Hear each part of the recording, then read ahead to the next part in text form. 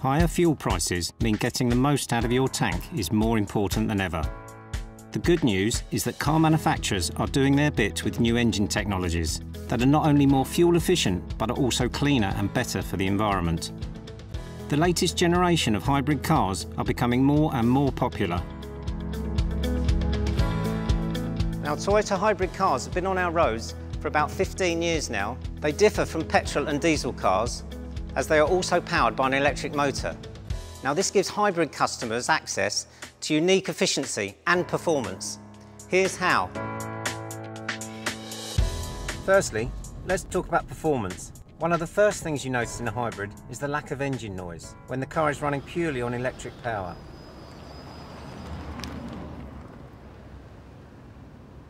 It's really quite relaxing and can make for a really comfortable journey around town. Of course, the real hidden treat of the hybrid vehicle is the fuel economy, which is typically superior to that of a petrol or diesel vehicle. I'm now going to show you some driving and ownership tips to help you get the most from your hybrid. The faster you drive, the greater the fuel consumption and pollution. Figures from the AA show that driving at 70 miles an hour uses up to 15% more fuel than driving at 50.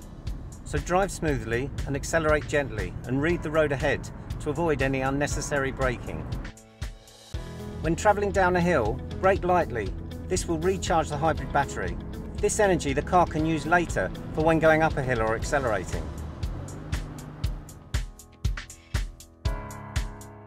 Today we are using a Toyota Prius plug-in, which uses the latest in Toyota hybrid technology.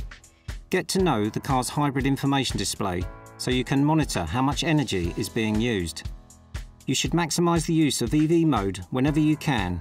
For example, make the most of it when you're driving around town. Be gentle with the accelerator pedal. Press it lightly but consistently to help keep the car in EV mode. Use Eco mode for improved efficiency. This will reduce response to aggressive use of the accelerator. When stationary, don't select N neutral, as electricity will not be generated and the hybrid battery will be discharged. Consider using cruise control to maintain steady speeds. Tidy your boot. Extra weight means you use extra fuel. Take out anything you're not using that day. Tyre pressures. Check these regularly, as low pressure creates more drag, and so the engine has to use more fuel to overcome this. For tyre pressure information, check your handbook.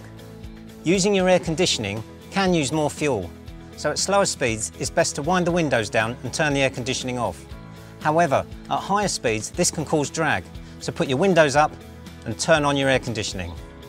So there you have it, some good tips on how to get better fuel economy from your car. For more information, please visit our blog